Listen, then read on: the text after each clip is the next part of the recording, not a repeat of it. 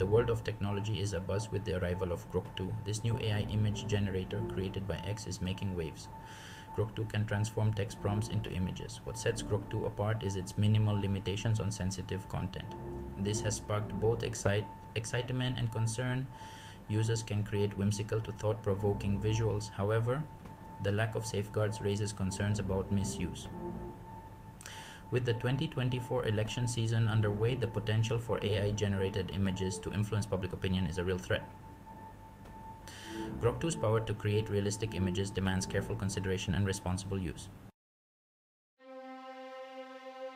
The freedom offered by Grok 2 is a double-edged sword. While it allows for creative expression, it also opens the door to potential harm. The lack of restrictions on generating images of political figures is particularly concerning. This capability could be easily misused to create and spread false information. This image, even if clearly fabricated, could spread rapidly online. It could potentially sway public opinion and influence election outcomes. It highlights the urgent need for safeguards and ethical guidelines.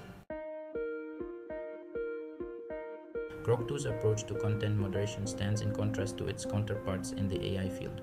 While companies like OpenAI and Google have implemented strict guidelines for their AI image generators, Grok 2 appears to take a more hands-off approach. This difference highlights why Sanhili tests on sampai Guinness astaga sama mana morten a significant debate within the tech industry. On one hand, there's the argument for unrestricted innovation. Proponents of this view believe that placing too many limitations on AI stifles creativity and hinders progress. They argue that the potential benefits of AI outweigh the risks. On the other hand, there's a growing concern for the societal impact of unchecked AI development. Critics of the unrestricted approach argue that it's irresponsible to unleash powerful tools like Grok 2 without adequate safeguards.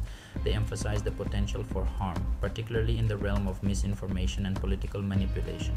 The lack of consensus on this issue, the issue underscores the need for a broader conversation. As AI technology rapidly advances, finding a balance between innovation and responsibility is crucial. Journalists and researchers have been quick to test the limits of Grok 2's capabilities. Early tests have revealed both encouraging and concerning results. The AI has shown a remarkable ability to generate creative and humorous images, demonstrating its potential for positive applications like art and design. However, tests have also revealed Grok 2's capacity for generating controversial and potentially harmful content. When prompted, the AI has produced images containing hate symbols, violent imagery, and depictions of public figures in compromising situations. These findings highlight the urgent need for transparency and accountability in the development and deployment of AI. It's crucial to understand how Grok 2 was trained and what data sets were used to shape its responses. Further research is necessary to fully grasp the potential implications of Grok 2. Understanding its strengths and limitations is essential for developing structure.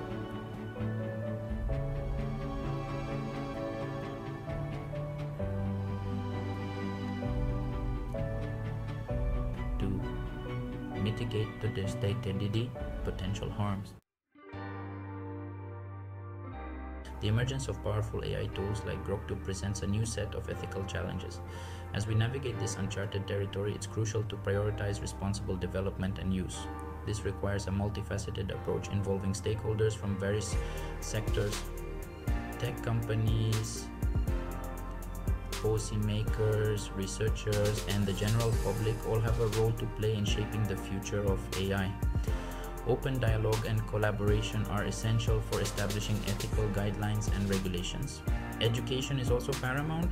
Promoting media literacy and critical thinking skills is crucial for empowering individuals to identify and discern AI-generated content.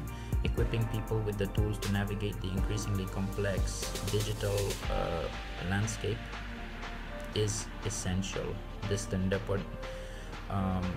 The rapid advancement of AI technology shows no signs of slowing down.